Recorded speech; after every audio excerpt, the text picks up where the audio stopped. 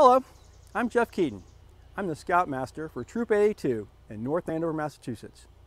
I also serve as the membership chair for the Spirit of Adventure Council.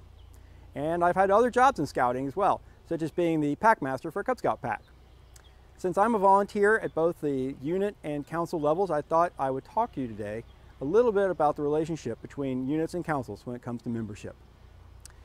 First, I just want to say that it's a partnership between the two, and that both units and councils working together in coordination are necessary for a successful membership campaign. Neither the council nor the unit on their own can provide everything that the other one can do. So both are needed for successful membership. First, let me talk a little bit about what councils do. Councils are first that bridge between the national BSA organization and all the local units.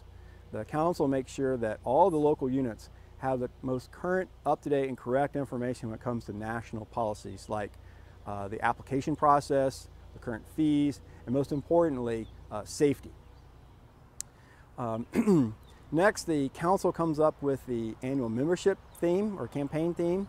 This is the theme around which all the membership events that the council runs is based. It's going to be a fun, family-friendly theme. We change it every year, trying to keep up with what's working in other places. We look around the country to see what other councils have done that's worked well, as well as keep an eye out for our own local districts and units and see what maybe they've done that seems to have been really successful that we can recreate. Next, the council provides all the marketing materials for the units, whether they be physical marketing materials like yard signs, posters, printed backpack flyers, wall door hangers, all kinds of different materials. We also provide all the sort of the digital marketing assets too, like the logos and the fun pictures that you can put on your unit's Facebook page or website. And then finally, of course, most importantly, I think, is that the council makes sure that all the adult volunteers are properly trained and background checked for safety. Now, let's talk a little bit about what the local units can do. The first thing I wanted to say is obviously the local units are that most critical step in the membership campaign, because they are the first contact that new families have with scouting. They form that first impression that we can never recreate once it's gone. They're also the closest to scouting in their communities.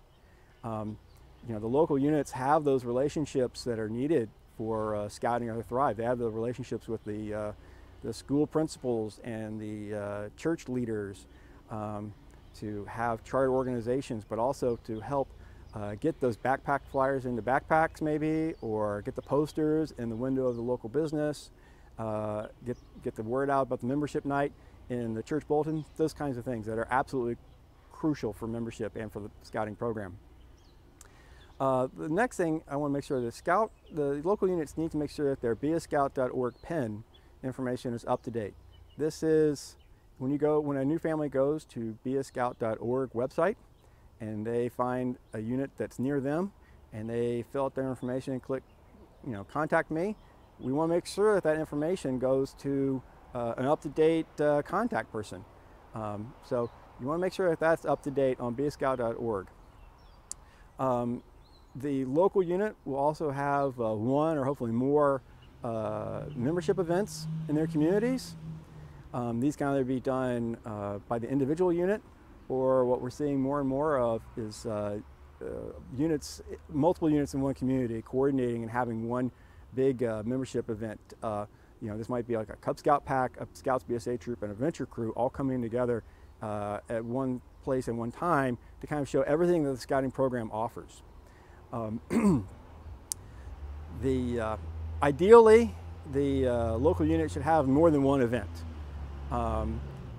These can include, your classical membership joining rally nights, like a fun pack night event or ice cream social night, maybe at your unit. But you should also think about including some other events that may be going on in your community, like an open house night at your school or church, a as we come out of this pandemic and things are hopefully getting back to normal, if there are any sort of community events in your community that might be coming back on the calendar this fall, like a Founders Day or a town carnival, that type of thing, see if you can get a table at one of those events. And another good idea is to ask all your scouts who might be attending those events to wear their uniform, to show the community, like, hey, look, these are the people who are in Scouts. Maybe I want to do that too. And then, the most important step that the unit has in membership is, I know it seems straightforward, but is to accept the application from families. It seems like a no-brainer, but when you have a joining night and people come to find information, they're coming to join your unit. So don't hesitate to ask the question, can I help you fill out an application now? But then after you accept the application and you take their money and you get them on your roster, the membership job isn't quite over yet for the unit. I recommend that all units create a new membership coordinator. And what the new membership coordinator does, he or she helps all those new scouting families that are unfamiliar with how scouting works and what you're doing get up to speed. The first month or so, usually new families in your unit might not be fully hooked up to your unit's email newsletter or the calendar or in your scout book page yet. But those first 12 months are very crucial in getting them onboarded, we say, into your unit. So the new membership coordinator makes sure that, hey, it calls them up and says, hey, we have an ice cream sundae this weekend, or there's a fishing derby on the pond this weekend. We want to make sure you knew about that. As well as can answer all those questions about scouting that they probably didn't know to even ask when they joined.